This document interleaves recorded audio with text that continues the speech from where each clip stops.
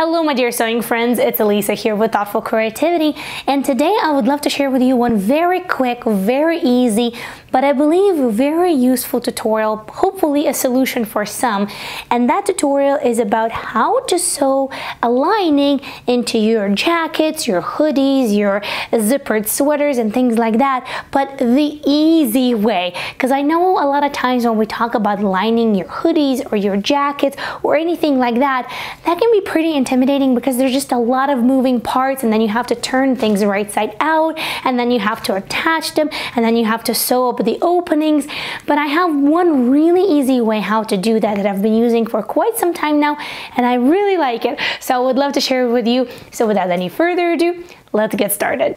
First, go ahead and grab the pattern pieces of the project that you're making, and if you're making that with a zipper, grab a zipper as well. Bonus, I will also guide you through how I install zippers in hoodies like that. To give you a quick overlook of what I'm working here with, so that way you know what are the pattern pieces that you will see on the screen. This is a raglan sweater that I transformed into a hoodie. So I added a drafted hood over here, a zip in the middle, and of course also the ribbing on the bottom and the cuffs on the sleeves as well. So if you've been watching my knit bodice block series, you can make this without a problem. Super easy, all of the steps are outlined. I like to begin by separating the fabric pieces that belong to the outer fabric and the ones that belong to the lining, and then I will start by assembling them, because that is going to be the first step before we do anything else. Now, quick point here, I'm using a pattern for a raglan sweatshirt that is going to feature a separating zipper down the middle. Now, it doesn't really matter if you're using a set-in sleeve or a raglan sleeve or any other sleeve. This will work for all of the sleeves out there. Once the outer shell of the fabric is constructed, as you see right over here, the hood is attached, the side seams are sewn, let's go ahead and take care of the ribbing. Now this ribbing is gonna go on the bottom of the garment, and usually the ribbing is cut a little bit shorter than the actual bottom of whatever you're sewing, so that way once we're attaching it, we're going to be stretching it a little bit. Lay your ribbing flat as you see me do on a screen, and place it right sides together with the bottom hem of your hoodie or your jacket, and that's how we're going to attach it. You're gonna go ahead, pin everything in place, and then we're going to serge it, slightly stretching the ribbing so that way it would match the length of the bottom hem. This next step is somewhat optional. I find that I can do with or without it depending on many circumstances and of course the fabric that I'm using. But if you find yourself always struggling with inserting zippers with knit fabrics, you find that something always overstretches or doesn't match, or something always comes out wobbly, then this will definitely help. Here I'm grabbing a narrow strip of medium weight interfacing. It is about 1 inch wide, and we're going to be attaching it to the wrong side of the center front of the pattern pieces, exactly where the zipper is gonna go.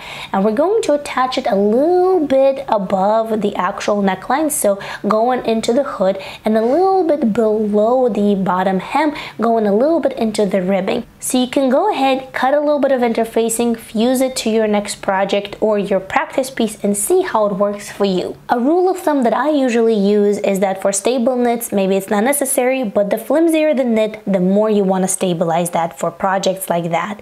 Now make sure that you have assembled the lining piece for the project.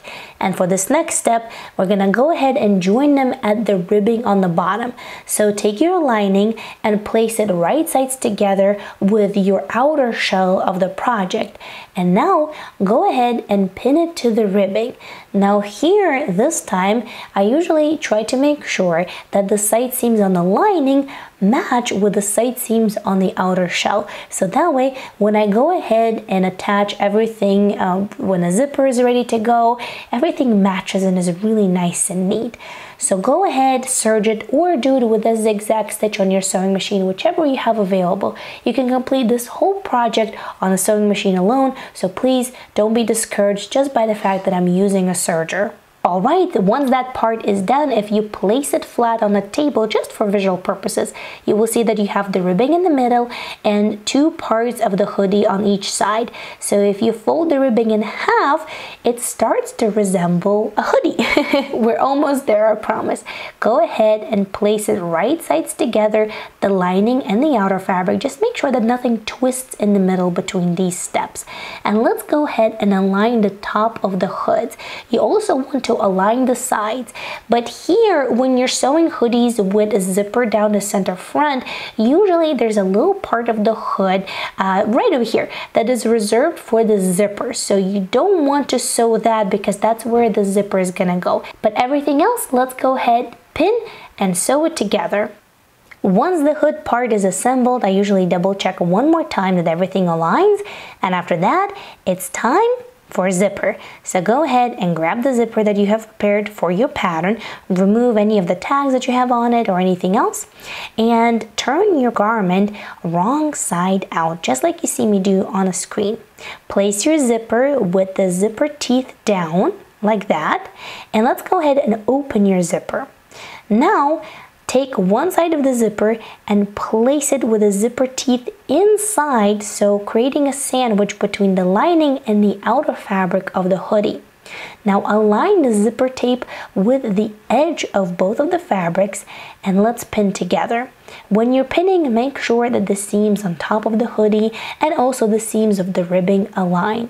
And usually pinning is great, but what's even better is going ahead and basting it all together with hand sewing needle and thread. Repeat that on both sides. And once I have basted zipper on both sides of the hoodie, I usually go ahead and turn it right side out one more time. Yes, that's a lot of turning the garment inside out and right side out, but that really helps to really make sure that the ribbing matches, that the hood matches, that all of the seams align really well. Once you made sure that that is indeed the fact, let's go ahead and stitch your zipper in. Go ahead and change the presser foot of your sewing machine to the zipper foot and sew in the zipper. While you're doing that, don't forget all the good things like back stitching at the beginning and at the end of your seam, removing the basting stitches once you're done, and of course you're going to repeat that on both sides of the garment. After that, usually, but not always, depending on the fabric, I try to give it a really good press. And then another optional thing is top stitching.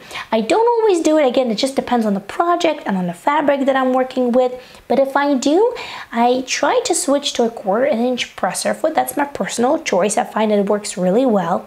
And I like to start my top stitching right above the ribbing. Some people like to top stitch all the way through. I like to start right above the ribbing. And then slow and steady, just go ahead and do the top stitching with a straight stitch all the way to the top. Now, because we did apply the interfacing, that definitely helps that top stitching to go a lot smoother. Here, I'm gonna go ahead and put on some musing for you.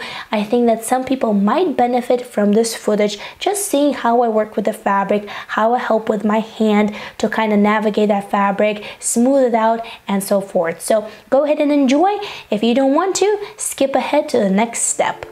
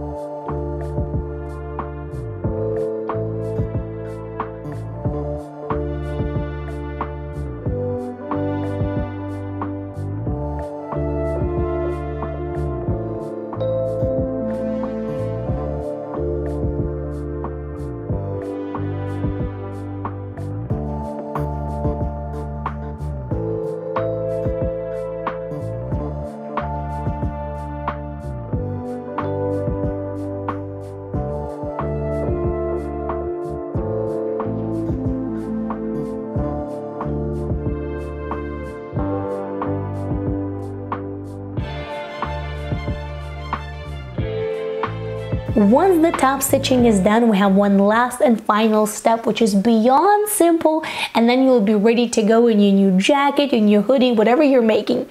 And here, just make sure that when you're placing the sleeve of the lining inside of the sleeve of the outer fabric, that they're not twisted and that the seams indeed face each other, because I've definitely twisted this part before and then I had to redo it, which is, you know, always unpleasant, so just keep that in mind. Then go ahead and grab the cuff that you have prepared for your project and fold it in half, wrong sides facing. And after that, you're just going to attach it, catching both layers of the lining and of the outer fabric like you would attach any other cuff to a hoodie or a sweater. So easy as that. Now, if you're working on a woven garment and you're using the same principle of attaching the lining this way, instead of a cuff, you can do bias tape.